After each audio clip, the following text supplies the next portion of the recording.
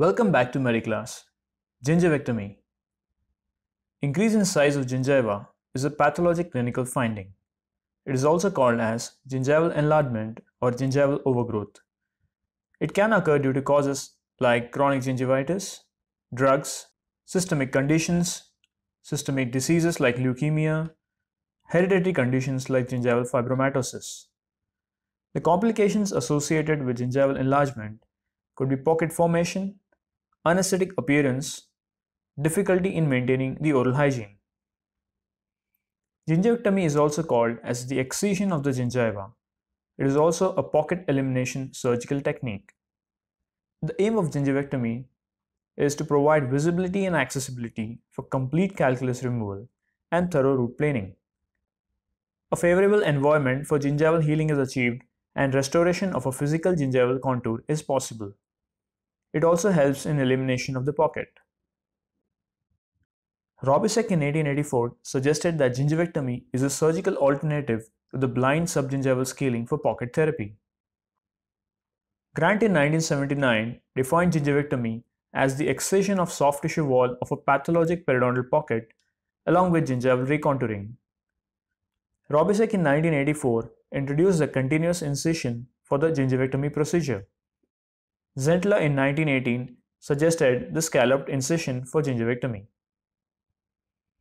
Indications for gingivectomy are treatment of drug-induced gingival overgrowth, gingival fibromatosis, suprabony pocket elimination, suprabony pocket that needs access for restorative dentistry, and in case of anesthetic gingival display like the gummy smile or altered passive eruption. Contraindications to gingivectomy are when there is access needed to bone in presence of infrabony defects, presence of narrow zone of keratinized tissue, in case of aesthetics mainly the maxillary anterior area, patients with high postoperative risk of bleeding, and those with severe gingival inflammation. The types of gingivectomy include the materials used to perform the procedure, surgical technique, electrosurgery, laser technique, or chemosurgery. Instruments used to perform gingivectomy include the periodontal probe for assessment of the pocket depth, the Kirkland and the Auburn's knife for excision, number 15 blade, curette for scaling and root planing, electrocautery tips, soft tissue laser, and tissue nippers for gingival recontouring. The steps in gingivectomy are: Step 1. Achieving local anesthesia of the necessary area of treatment. It is followed by probing depth and pocket marking using the Crane-Kaplan pocket marker. Step 3 involves excision of the tissue using a Kirkland and an Auburn knife.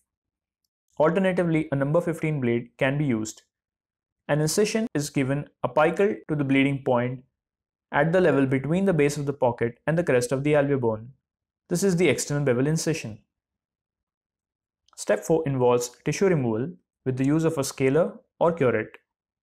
Step 5 involves scaling and root planing to remove any calculus that is present underneath the gingival tissue. Step 6 involves recontouring the tissue using the electrocautery tips, tissue nippers, and rotary burrs. The final step involves placement of periodontal dressing to protect the raw wound. Healing after gingivectomy. The initial response after gingivectomy procedure is the formation of the protective blood surface clot. It is followed by the presence of acute inflammation and necrosis underlying this tissue. After 24 hours, new connective tissue cells, mainly the angioblast, are seen. The epithelial cell migration from margins over the granulation tissue is seen, and the peak activity is at 24 to 36 hours. The epithelial cells migrate from the basal and the deeper spinous layers. On day 3, young fibroblasts are seen, and formation of gingival margin and sulcus is evident due to the coronal growth of the vascular granulation tissue. On 4th day, there is decrease in the vasodilation and vascularity.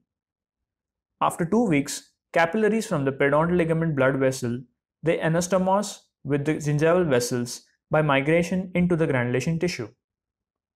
On day 5 to 14, the surface epithelialization is complete. It takes 1 month to cause complete epithelial repair, and after 7 weeks, complete connective tissue repair occurs. So to summarize, gingivectomy is a procedure of excising overgrowth of gingiva. It involves use of Kirkland knife or number 15 blade to give the external bevel incision. This is followed by removal of interdental tissue using the Auburn's knife, recontouring using tissue nippers, and the rotary instruments. A draw wound is formed that is completely scaled and planed, and placement of periodontal dressing is followed. This is the postoperative view.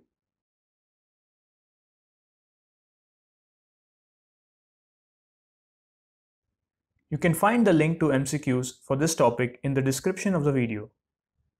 Thank you for watching the video. We hope you liked it, and if you did, please subscribe to the channel for more videos and hit the notification bell for update on new videos.